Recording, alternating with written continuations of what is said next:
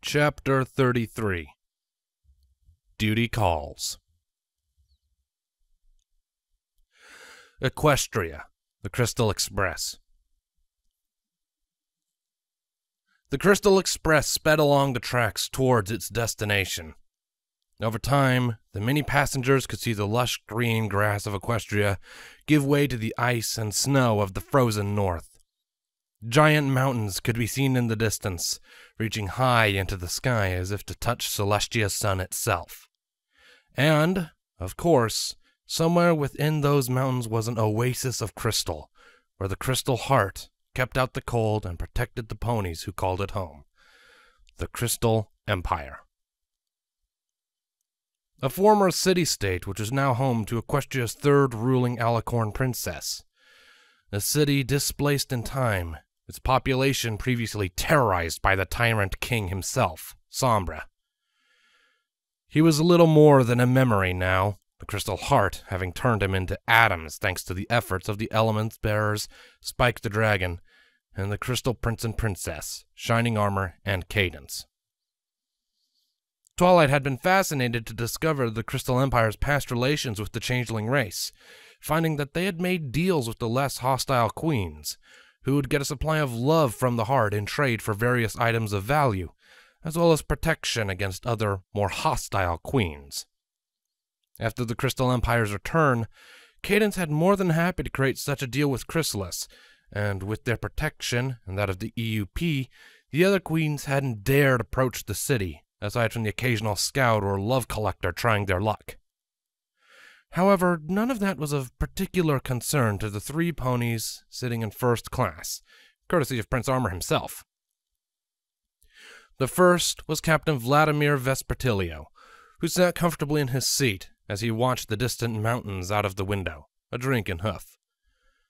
Across from him sat the two newlyweds, Captain Broadsword of Celestia's Solar Guard and Lieutenant Scarlet Snow of the EUP, the latter with her head on Broadsword's shoulder as she slept the journey away. Broadsword himself gently stroked her mane as sleep threatened to claim him as well, dragging him to Luna's world of dreams. At least until Vladimir spoke. "So, how was the honeymoon?" Vladimir asked. Broadsword raised an eyebrow to go with his amused smirk. "An entire train journey, and only now, you ask? Hey, I've been busy. You may have had 2 weeks in Saddle Arabia on top of your extra week now, but I only started shore leave this morning," Vladimir pointed out. "That still doesn't explain the train journey." Broadsword's smirk grew. Just answer the damn question. Just because you're now captain of the Solar Guard in Shining's place doesn't give you free rein to be a prick." Vladimir laughed. "Funny you should say that. I believe Scarlet said those exact words after I pushed her into the pool."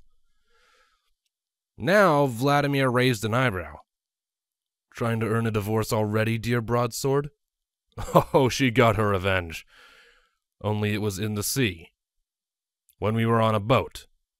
A mile offshore." Vladimir's laugh echoed loudly throughout the cabin, stirring Scarlet from her sleep. "What did I miss?" she groggily asked. "Nothing, dear," Broadsword said, nuzzling the top of her head. Vladimir shook his head. Well, it's good to see you lighten up for a change. What gives with that?" "It's called being happily married to a wonderful mare," he replied. You can be sweet sometimes." Scarlet pecked him on the cheek. "You should still learn how to swim, though." Vladimir spluttered as he inhaled some of his drink when he heard Scarlet's words. "Learn? You don't know how to swim?" Broadsword groaned. "I know how to swim." "Splashing around like a foal doesn't count as swimming," Scarlet jabbed. "I was just surprised. I wasn't expecting to be dumped in the freezing cold ocean quite so suddenly." Said a very skeptical Scarlet Snow. Vladimir chuckled. "So it was a good honeymoon then?" "Yes," both of them responded, smiling at the memory of it. Well, I'm happy for you, both of you. And at least now Scarlet and Princess Cadence can share the embarrassing bits, Vladimir said with a sly smile. No, they can't, nuh-uh, Broadsword said, however futile it was. We'll see, Scarlet smirked. What I want to see is Broadsword with Flurry Heart. It would be interesting to see how he handles a foal, she teased. My cousin has a foal and I am great with children, so don't you worry. Scarlet leaned back into her seat, a much softer smile on her face. That's good to know. Broadsword looked over at his wife. Scarlet, you all right? I'm perfectly fine. You don't have anything to worry about? Ah! She yawned and stretched, removing the last vestiges of her slumber. How long until we arrive? Only a couple of hours, Vladimir said. It'll be good to see Shining again. I haven't seen him since he went off to play Prince in the Empire. Scarlet chuckled. Well, we all heard about his daughter's magical prowess, so... What could... Vladimir gave Scarlet a deadpan glare. If you say what could possibly go wrong, I am going to end you.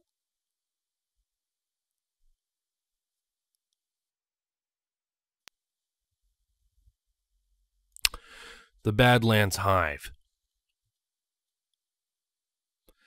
Twilight's wings buzzed as she flew through the hive, Spike just keeping up a short ways behind her. After one near miss with a wall that Twilight maintained had appeared out of nowhere, they came upon the throne room at last. Dropping down onto the floor, Twilight looked up at the two large doors before her. Are you sure there was nothing on the itinerary about Mother's guest? She did say he was hours early, so maybe you looked in the wrong place? Spike gave her a deadpan look. Twilight, I've been over the list a dozen times. I even went through a couple of other scrolls I'll keep around for any note of it. I know every meeting, every visitor, and everything else that has to be kept track of around here. It's my job, after all. There was nothing, no sign of this visitor. Twilight frowned. It's strange. She so rarely keeps anything from me, and with a reluctance to talk about it earlier. Something serious must be happening. Well, then why are we standing out here? The answers are right through that door. Right. Here goes, Twilight said as she pushed the two large doors open with a massive creak. At the other end of the room, Queen Chrysalis sat on her throne. If they could tell one thing, it was that she was furious about something. A snarl was on her face, and her hooves almost cracked the ground with the pressure she was applying to the bottom of her throne. However, as soon as she saw Twilight, she tried to replace that look with a warm, motherly smile, an endeavor that was only partially successful. Twilight, Spike, I'm glad you're both here. Mother, what's going on? Twilight asked. Where's your guest? Gone. Returned to his own hive, past the frozen north. Past the frozen north? But how? Nobody's ever been up past the frozen north. Chrysalis raised an eyebrow. You just answered your own question.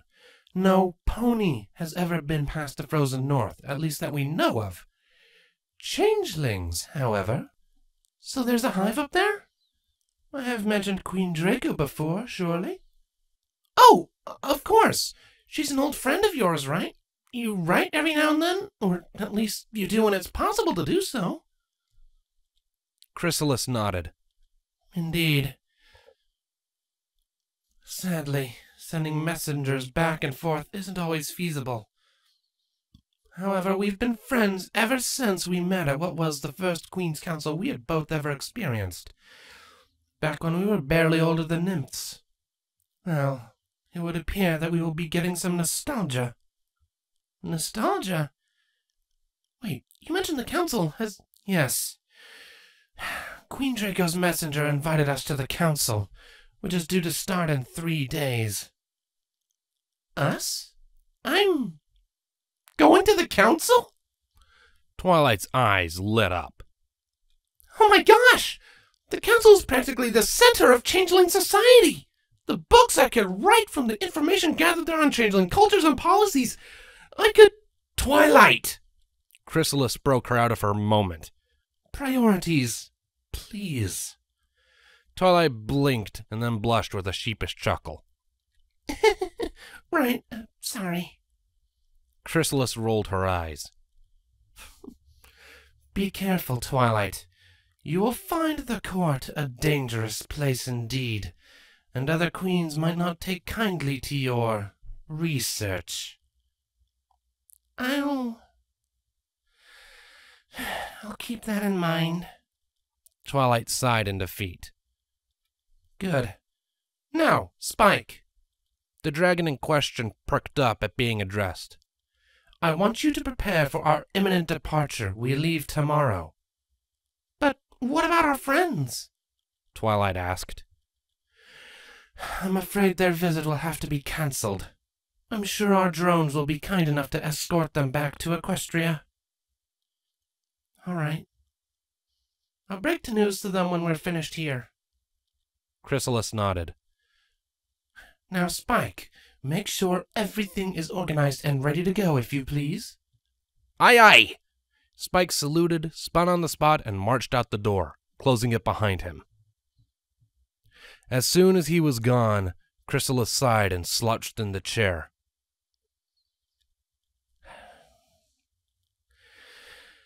Now he is gone, we must talk. Are you all right? You didn't exactly look happy when we came in. You spotted that, huh? It is true. I have a lot on my mind. Why? Twilight walked up and sat next to her mother. What's gotten you so worked up? Is it the council? Partially. It's more to do with who is arranging it, and why. Twilight sat attentively, simply waiting for Chrysalis to continue. It's Crudelis. Crudelis is arranging the council this time. Twilight said in understanding. So, she's got you wound up? I'm not exactly a fan of her, but what has she done? Why has her arranging the Queen's Council got you so worried? She has not done anything, yet. But she has the biggest hive in existence, and not once in all her years has she arranged a council. Even when one is set up, she was notorious for not attending them, preferring to make alliances behind closed doors, away from the sight of the other queens. She is a puppet master. It's how she operates. Always has been. Chrysalis sighed. And yet, here we are. Twilight looked at her mother with concern. Something tells me there's more. Chrysalis glanced towards her daughter. Attentive as always. Yes, there is more. Crudelis began to make arrangements for the council 2 years ago. Soon after your return. The end of the sentence turned into a growl, as Chrysalis's hoof did finally begin to crack the ground. She was responsible for your near death. I know it. And now she has something planned, but I will die before I let her take you away from me. Chrysalis grabbed Twilight and pulled her into a fearful embrace, refusing to let go.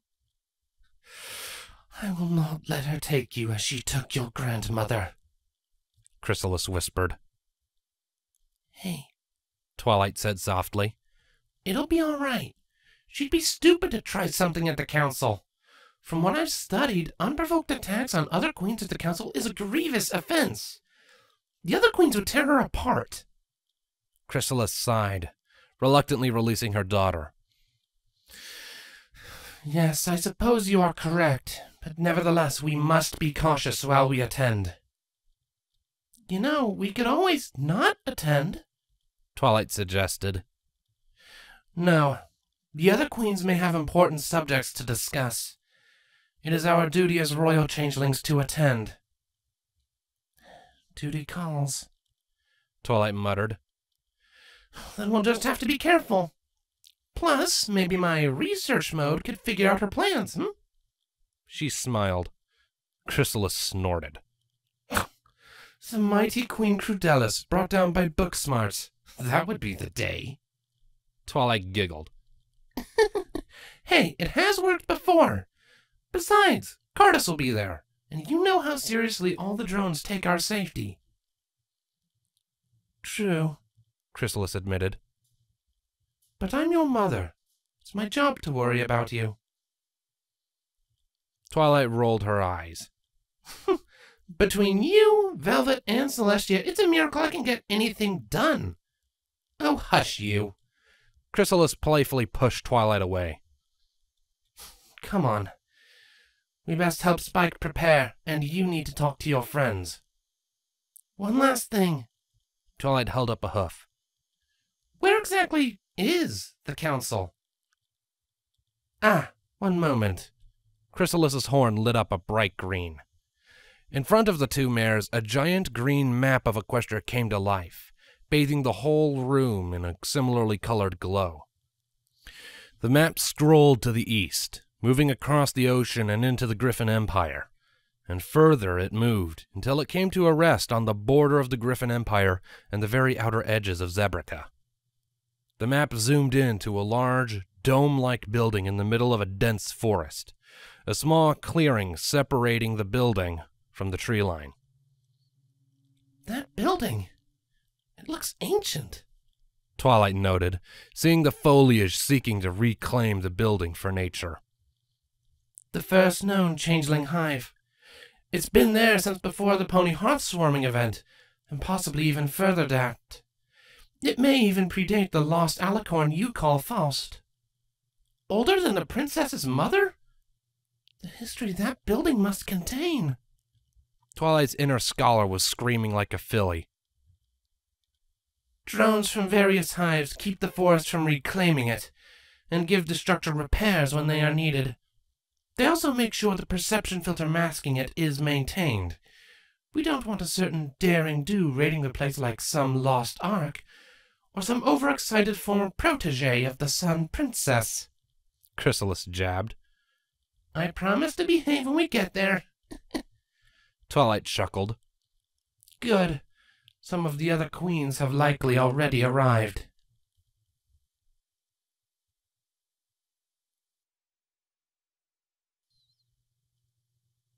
The first hive, on the edge of Zebrica.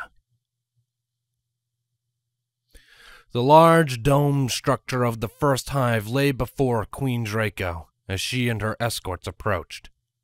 She could see sentries from various hives working in unison to protect the many queens that would be attending the council. Queen Draco? A voice called out, one that Draco was not particularly thrilled to hear. Queen Crudelis. She turned to meet the queen with the blood-red mane.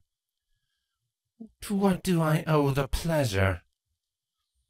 Do I need a reason to greet another changeling queen to such a coveted occasion? Crudelis stated as she approached, only to be stopped by two drones in red armor, blocking her path.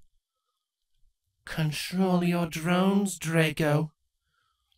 You always have some agenda, Crudelis. As for my drones, they are performing their duties, as they should be performed, keeping me away from threats. Crudelis glared at Draco spitefully, baring her fangs slightly. Now then, if that is all, I will be on my way. Have a pleasant day. Draco nonchalantly said as she continued to walk past the other queen. Very well, Draco. But tell me, you did invite my niece, did you not? Draco stopped in her tracks before turning to glare at Crudelis. I will take that as a yes. What is it to you? Draco asked. I am organizing the council, am I not? It is useful to know the attendees. Besides, I am keen to finally meet that little daughter of hers. She is family, after all. In but a second, Draco was in Crudellus's face, fangs bared. Don't you even think about touching Twilight Sparkle. Chrysalis is a friend, and I will be damned sure to protect her daughter from the likes of you. Crudellus smiled innocently. Harm Twilight? Oh, Draco, I would never dream of it. I would never lay a hoof on her. Suddenly, her smile turned into a smirk. Not here, anyway. I am warning you, Crudellus. Stay away from them both. Understood? Perfectly. Draco backed off and briefly glared at Crudellus in disgust. She then turned away and continued to walk towards the building, her guards following shortly after. Crudellus didn't lose her smirk. My queen, preparations are preparing as planned. Very good. We don't want anything to ruin Chrysalis's homecoming gift now, do we? No, my queen. Crudellus chuckled. Now, what is it my niece so loves saying? She considered for a moment before it came to her. Ah, that is it. The ancient queen's smirk widened. This day is going to be perfect.